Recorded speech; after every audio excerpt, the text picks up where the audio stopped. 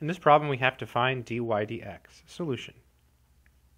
So to find dy dx, we have to take the derivative of both sides with respect to x. So you'll notice here you have a square root function. So it's a good idea to first rewrite the square root function as something to the 1/2 power. So we'll do that first.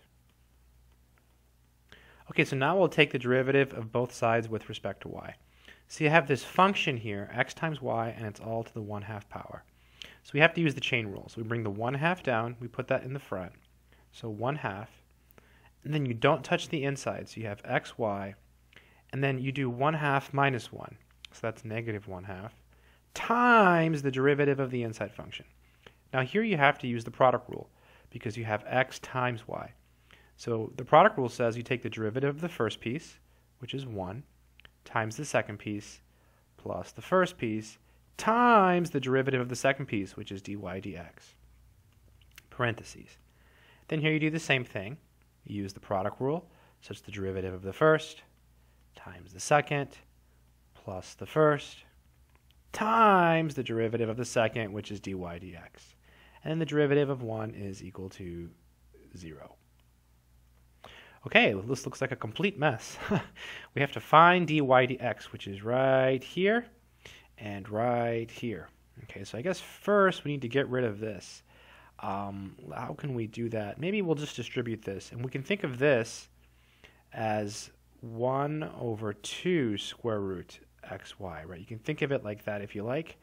That might be our best route. So I'm going to rewrite this 1/2 square root xy. Okay, and then this is y plus x dy dx. And then here we have 2xy plus x squared dy dx. I'm trying to think of like what would be the best way to solve this. I mean, I guess we could distribute this piece, right? We could distribute this, or we could multiply everything by 2 square root xy. That's another option. I'm going to go ahead and distribute this. So if we do that, we get y/2 square root xy. Now this could be simplified here, this y and the square root y. I'm going to leave it because I'm not sure if that's a good idea. And then here we have x over this stuff. So x/2 square root xy dy dx. Then here we simply have 2xy plus x squared dy dx. Okay, we're looking for dy dx. So now what we're going to do is we're going to get everything that has a dy dx on one side by itself. So this term and this term are going to be on the left-hand side. So I'm going to subtract this one. Okay, so minus x squared dy dx. And then I'll subtract this one, minus y/2 square root xy, minus y/2 square root xy. So these cancel, we're left with, what a ridiculous mess, x/2 square root xy dy dx minus x squared dy dx. Then on the right hand side we have all of this stuff here, 2xy minus y/2 square root xy. I went really fast, let me make sure I did it right. So we subtracted this, and so that's here. Okay, so that looks okay. And then this is still here. And then we subtracted this, and so that's here. Okay, so it's 2xy minus that. Okay, so far so good. So we're looking for dy dx. Maybe now we can factor out dy dx. So we have dy dx, parentheses x/2 square root xy minus x squared, equal to all of this stuff over here, 2xy minus y/2 square root xy.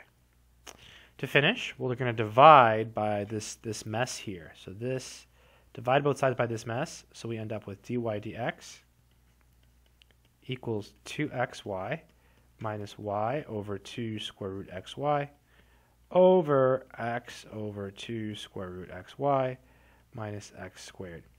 And I guess we could clean this up if we want to.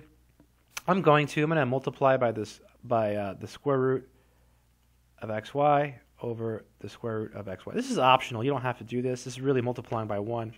Why am I doing it? I don't know. I didn't want to leave the answer like that. So dy dx. So we're taking this and multiplying it by this. So we get 2xy square root xy minus, and look, here they cancel. That was the whole point. So we get y/2. Over, then here we do the same thing. Right? We do the same thing. So this times this, so we get x over 2 minus x squared square root xy. And if you want it to be even fancier, you could multiply by 2 over 2, and then you could cancel the 2's. But I'm going to stop here, and I hope that this video made sense.